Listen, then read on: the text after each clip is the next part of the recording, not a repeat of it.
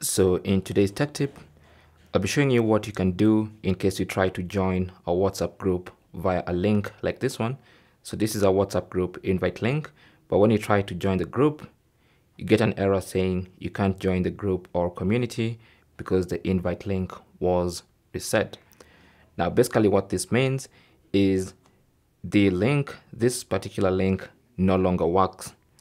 And the only way you can join this group is to tell someone in the group, either the creator of the group or one of the admins, or even a participant in case they're allowed to invite other people, to send you a fresh invite link.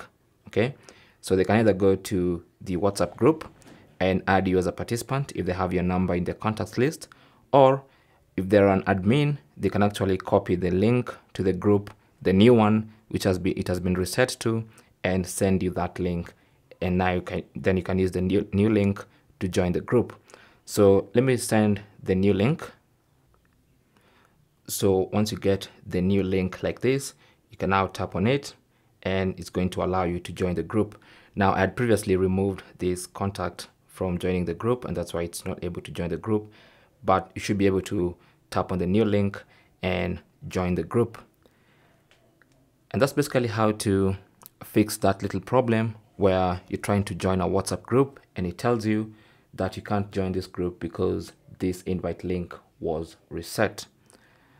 Thanks for watching. Comments and questions down below, and good luck.